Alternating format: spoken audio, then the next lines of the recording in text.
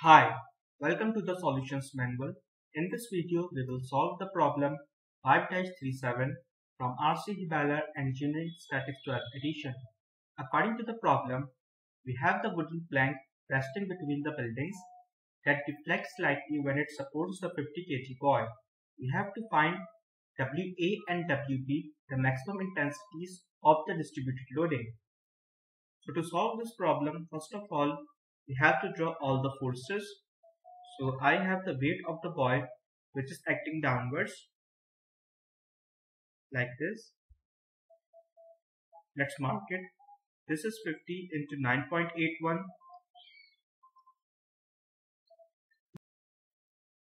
Now I have to find the resultant of these two distributed loadings. So consider triangle at point A. If you look at the figure, this is a right angle triangle. So if I want to find the resultant of this distributed loading which has the shape of a triangle, then I have to find the area of the triangle. So FA is equals to area of the triangle, this triangle. So area of the triangle, right angle triangle, is equals to half into length.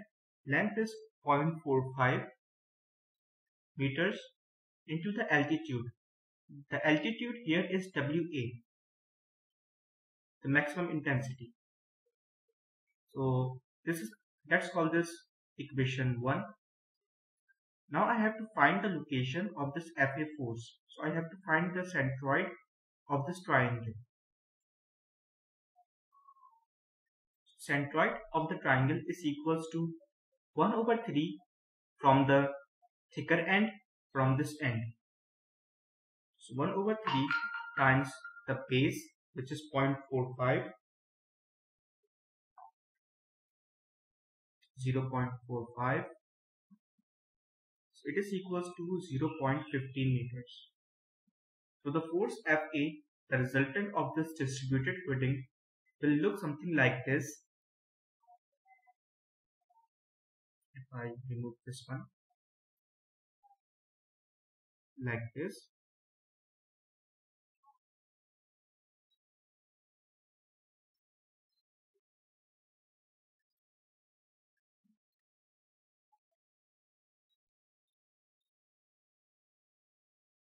Like this.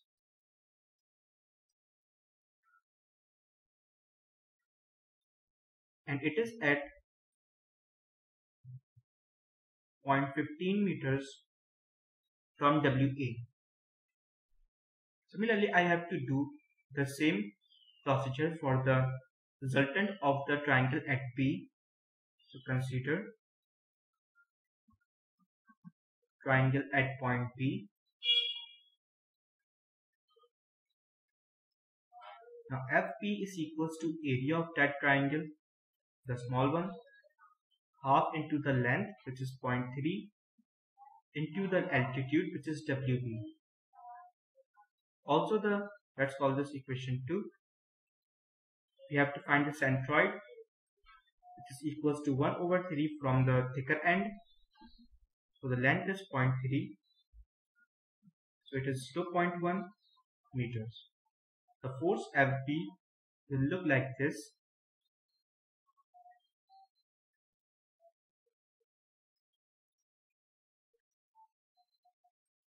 This is FB and it is at 0.1 from WB. So now we have found the centroids and we have to find the WA and WB. So we can apply the equation of equilibrium. So our first equation will be, there are no forces in the horizontal direction. So we will not use some of the forces in the horizontal direction equals to 0. We will use the equation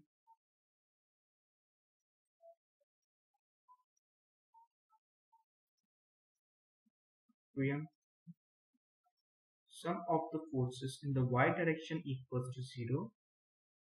I am considering up direction as positive. So I have FA plus FB minus this weight 50 into 9.81 equals to 0. Now I can write this FA and FB in terms of these two equations. So from here, FA can be written as half of 0.45 WA plus half 0.3 WB equals to 490.5. Let's call this equation A. Now there are two constants involved, so we need one more equation. Our second equation is sum of the moments equals to 0. I am considering clockwise movement as positive. Now we have to select a point for sum of the moments. So I am considering this point. If I zoom in, this point where FA force is located, let's call this point A. So I am summing the moment at point A. So with respect to point A, FA force will not produce any moment because it is passing through it, so there is no moment arm. This weight is producing the moment in clockwise direction, so it is positive. Similarly, this FB force is producing the moment but in counterclockwise direction, so it is taken as negative. If I put in the values at A, weight which is 490.5 into the moment arm is 3 and 0.15 meters, this distance. So in total 3.15 meters.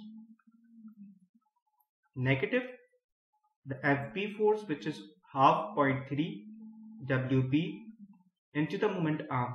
The moment arm is 0.1 meter, 6 meters, 3 meters and this 0.15 meters, this distance. So in total 9.25 meters equals to 0. From here WB is equal to 1113.6 newtons per meter. So if you put this value into this equation,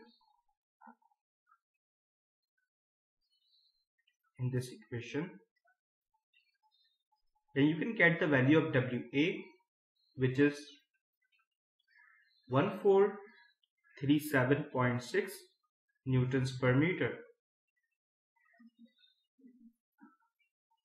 So this is the answer to this problem.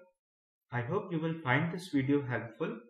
If you do, please don't forget to subscribe to this channel and also turn on the bell icon for the daily updates.